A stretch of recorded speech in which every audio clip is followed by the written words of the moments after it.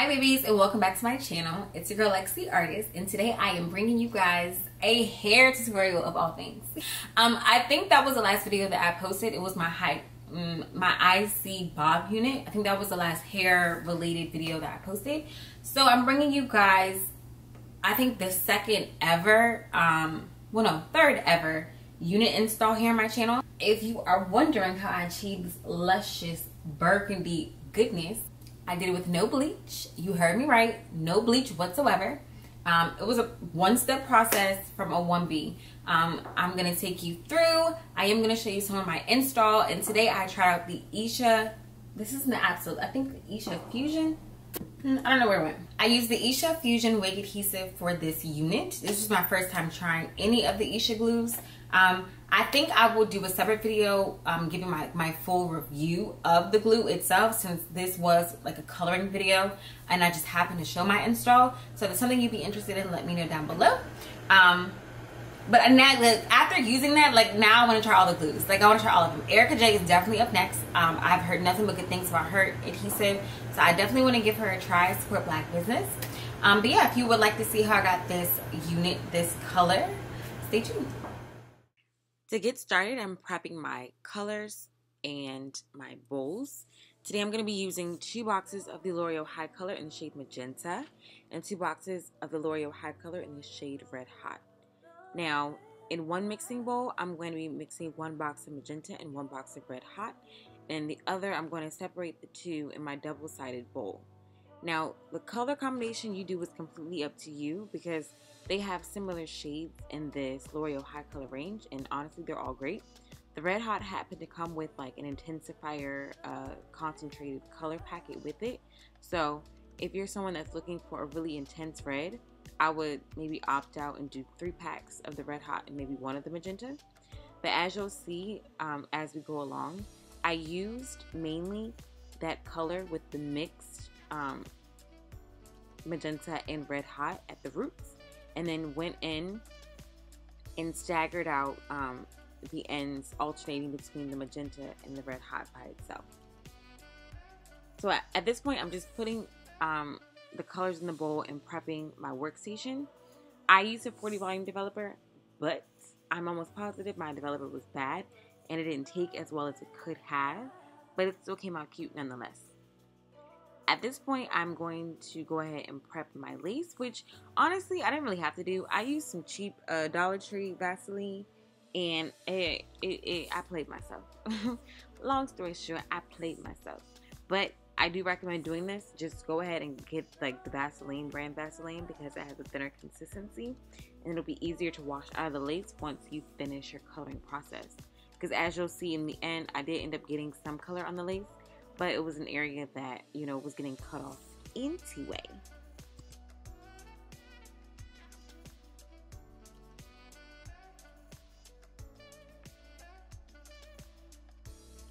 I low-key eyeballed my developer volumes, which I do not recommend you do. I didn't have a measuring cup, and this wasn't a type of bottle where you could pour the developer in the bottle and then pour it in the bowl. So I really did have to guesstimate, which, I wasn't far off, but definitely try to be exact if you can with this, because I definitely believe that it affected my results some, even though I came out with a great color nonetheless. So as I was saying before, I'm going in with that Magenta and Red Hot mix at the roots, and I'm using my fingers to work that mixture into the strands of the hair, making sure that everyone is coated. And then depending on, where I was on the mannequin head, I would either take the Magenta shade color and use that on the rest of the ends, or the Red Hot. And as you can see, once the colors develop in the bowl, they look really similar. But Magenta definitely has more of a pink tone. And ironically enough, the duo of the Red Hot and Magenta came out a lot brighter in the end than the colors by themselves. And I know that, your roots are going to take quicker anyway, just because that's where the heat is held. And I did not use heat to process this. I just let it sit on the hair for about an hour. And that's not an hour after I colored it. That's an hour total time.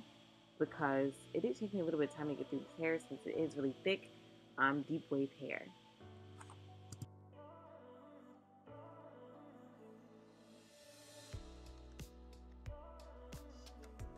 If you want more of a natural looking color, I definitely wouldn't take this red all the way up to the roots.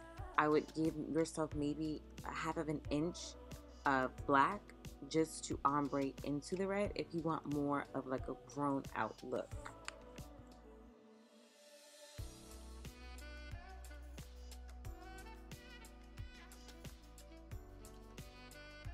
I went ahead and applied my bald cap off camera. If you guys want to see like a full install from me, be sure to let me know down in the comments. After wiping off the excess spray that I had on my skin, I'm going to take the unit and measure it to make sure that I lined everything up correctly and that, it's where I want it on my head before I lay down my first layer of glue. And as I mentioned in the intro, I am using the Esha waterproof adhesive. This glue lasted about a week on my skin before it started to slide back, but I can say that it is indeed waterproof. I didn't necessarily like submerge my head underwater, but I definitely wasn't as careful in, keeping the lace laid flat and closed off while I was washing my face and things like that throughout the week. And it still did pretty well.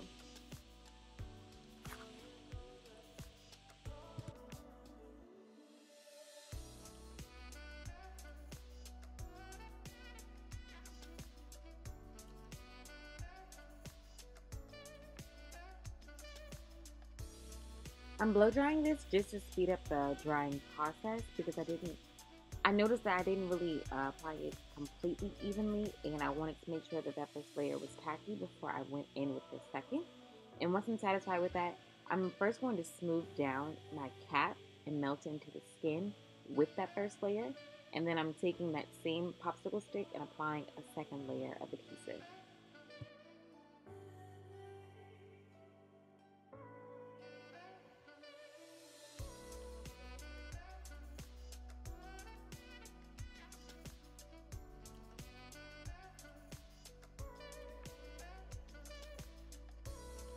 Once I have my wig placed where I want it, I'm going to use the back of an eyebrow razor, which is You can most definitely use a comb for this process, but that's just what I had in front of me. So I'm making sure that I'm smushing the lace into that tacky adhesive, and I did take it about an inch back into the cap, so I'm making sure that all of that is pushed in, and I'm going to use an elastic band and tie my head off and sit under the dryer for, I want to say like 10 to 15 minutes. And once I'm done, I'm just combing through to make sure that, no hairs are stuck laying down and it's just lace that is gripped on.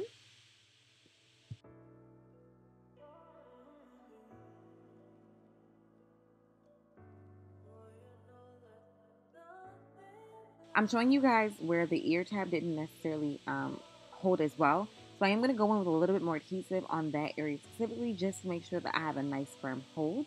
But I'm going to do a quick run through of my roots with a hot comb. And then I'm going to separate out my edges. I didn't really know like how many baby hairs I wanted. I didn't really need them because this lace melted damn near perfectly. Even though it's not an HD lace, this is just a regular Swiss brown lace. But I'm taking off the excess, and again, it's up to you whether you use the eyebrow razor or like a small pair of scissors. As you can see here, I use both. I use the eyebrow razor to do the majority of the cutting of the lace, and I use those small detail scissors just to go in and clean up, any edges that might be lifting or a little bit too far down on my full head. So right now, as I was saying, I'm separating out my edges. I'm going to twist those off, and I'm taking a layer of Pump It Up spritz.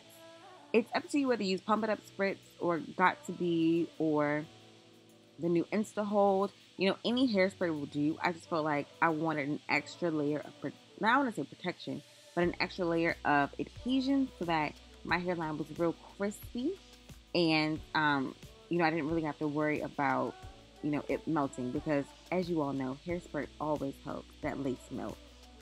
So I'm going back with that elastic band, which is a lifesaver. I picked this up from my local beauty supply store for like $1. And it's not as thick and stretchy as a regular elastic band. It's definitely like more soft. So I wouldn't recommend using this as, you know, a band for your wigs as it's advertised. But to lay those edges, girl, you need one of them.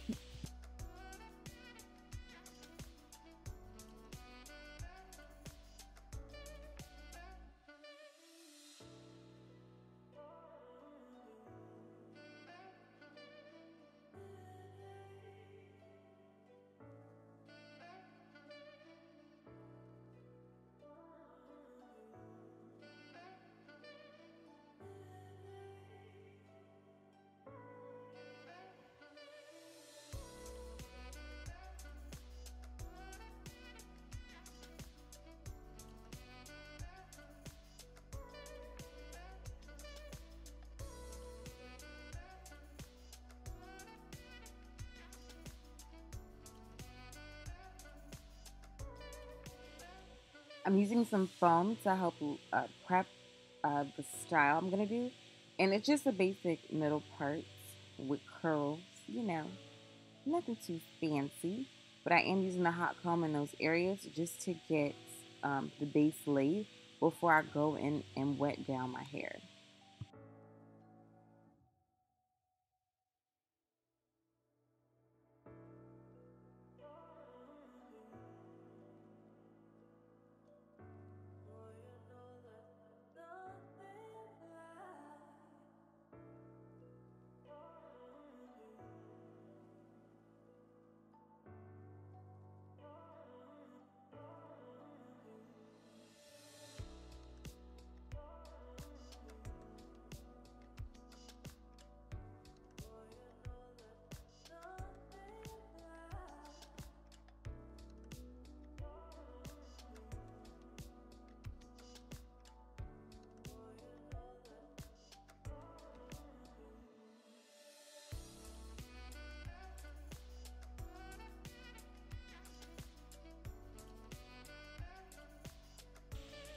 I'm using foam to get those edges nice and fleeky. And that's it. I wouldn't add a full face because I think I went somewhere this day. I'm just cleaning up any excess lace at this point. I've already sprayed down my hair. And that's it. The information to this hair and the vendor will be available soon. Make sure to check the description box. And make sure you're following me on Instagram. But this is it for fall. If you do recreate this look, please tag me and stay tuned for part 2 of this video. Bye.